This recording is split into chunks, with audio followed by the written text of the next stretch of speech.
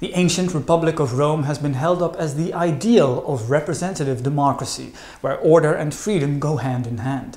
It inspired the political structures of most Western democracies that exist today. So, how did the ancient Romans govern their republic? And why did it fail? Welcome to Inventing Civilization. In this episode, we travel to ancient Rome.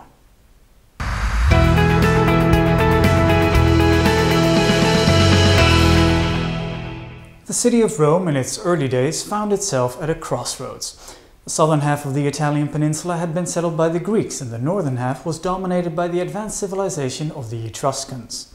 Rome itself was of no significance at this point in history, and it would appear the city was ruled by kings of Etruscan origin, with the Senate a relatively insignificant advisory council. The last king of Rome was a tyrant, and he was overthrown. We're not sure exactly how the Romans managed to ditch their king. No written sources have come down to us, and later Roman historians constructed an elaborate founding myth that we can't take too seriously, or literally. But what we do know is that the Romans replaced their last king with a duo consulship. They replaced one tyrant with two elected leaders.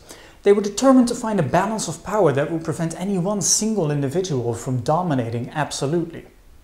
It was this determination on which the Roman constitution was founded, but it was, as we will learn, fundamentally at odds with Roman political culture, making the Republic doomed to fail.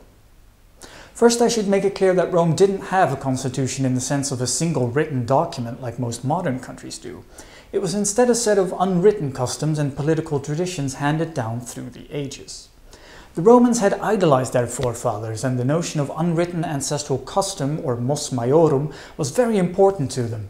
The constitution was a part of that, and because it was unwritten, it evolved tremendously throughout the centuries. That being said, what the Roman constitution boiled down to at the height of the Republic in the 3rd and 2nd centuries BCE was that decisions depended on collaboration between three groups: the popular assemblies, the magistrates, and the Senate. Let's start with the popular assemblies. They were open to all free male Roman citizens.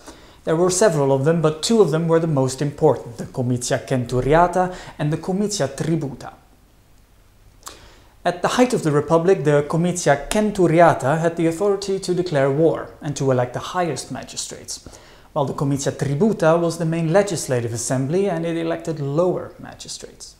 Now, while the various comitia may have had legislative functions, they were subject to a great deal of limitations. The comitia could only reject or approve proposals that were put before it by magistrates, but they didn't have the power of initiative or amendment. The use of complicated voting districts and procedures, as well as simple practical limitations, also meant there wasn't any such notion as one man, one vote, and the wealthy had more power than the poor. So the democratic aspect of the Roman constitution was quite limited. The offices of the magistrates, meanwhile, who were elected by the comitia, is where the executive power of the Republic resided. The highest of these, of course, were the two consuls, the positions that had replaced the ancient kings of Rome.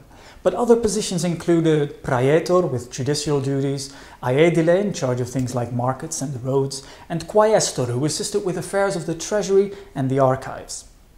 The power of the magistrates lay in their authority to run the day-to-day affairs of the state, in which they were given relatively free rein.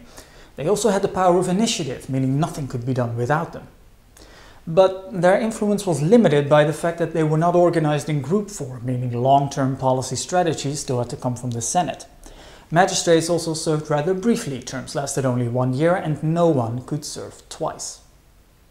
In reality, the various offices of the magistrates served as a career ladder for politically ambitious Romans, with the consulship the ultimate prize.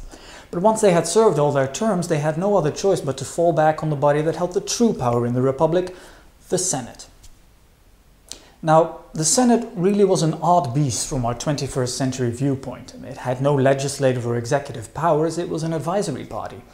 But because it was a collection of the wealthiest, most influential and most experienced citizens that wasn't accountable to anyone or anything, its advice carried tremendous weight, particularly in matters of empire and foreign policy. In practice, magistrates would really refrain from submitting bills that didn't have the approval of the Senate, and the comitia would rarely vote against the Senate's advice. So its influence overall was huge. The Roman constitution then was a mixed constitution, and as the letters SPQR indicated, the Republic was ruled by the Senate and the people of Rome, very much in that order. Now, I should point out at this stage that there is some scholarly dissonance on this subject. Because Rome didn't have a written constitution and its system evolved throughout the centuries, it can be difficult to assess exactly how democratic or aristocratic the Republic really was. Personally, I'm of the persuasion that democracy was in the passenger seat and the buck stopped with the Senate. So, if the Romans thought they had found a perfectly balanced compromise of a constitution capable of changing with the times without losing touch with its origins, why then did it fail? To find the answer to that question, we have to examine Roman political culture, more specifically the concepts of virtus, gloria, and dignitas. But I should start by explaining that Rome was a warrior culture. Earlier I said the various magistrate positions formed a career ladder for the ambitious Romans, but the same applied to military service. In higher positions, these two actually merged together. The magistrate positions of praetor and consul involved leading armies in the field. And on the battlefield is where a Roman citizen could display his virtus. Virtus was a complicated notion which you might translate as valor. It consisted of various qualities that a great citizen would be expected to have, such as patientia, meaning endurance and steadfastness, audacia, meaning audacity, and prudentia, meaning foresight and cunning. Should you display all of this in an impressive manner on the battlefield, you were then rewarded with gloria, meaning renown. This would set you apart from other men and greatly increase your chances of getting elected to higher magistrate offices. Now, crucially, you didn't just do this for yourself, but for your ancestors and your children as well. The virtus and gloria of your forefathers reflected on you, and it was your duty to live up to that and to pass it along to your children. Displaying your virtus on the battlefield and winning gloria magnified your dignitas, from which we get our word dignity, but it meant more than that. Dignitas was the sum of you and your family's worth, and the value of your entire family line to the greater good, the commonwealth, or res publica. Whoever possessed the most dignitas wielded the most influence in the Senate. The Romans thought this so important that they would literally start a civil war by leading soldiers loyal to them in defense of their own personal dignitas if they felt offended. Indeed, that's exactly what Sulla Pompeius and Julius Caesar did. So, the need really to increase one's dignitas by displaying virtus and winning gloria on the battlefield, as well as the importance of defending your dignitas with force, inevitably undermined the Republic's peaceful balance of power.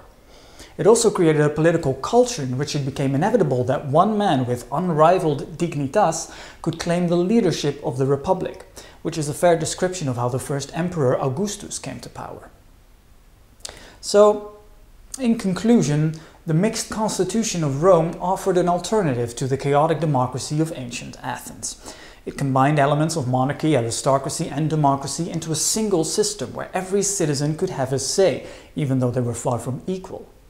But Roman political culture ultimately spelled the end of this unique experiment in government. Although, of course, there were many other factors at play in the fall of the Republic, ultimately we have to conclude that the mixed constitution of Rome was no match for the relentless competition between individual leaders for ever greater dignitas and power. Well, that concludes this episode. I hope you've enjoyed it. As ever, if you'd like to learn more or if you'd like to cite this video, you can find a whole bunch of information in the description box below. For now, though, I want to thank you very much for watching. See you next time. Goodbye.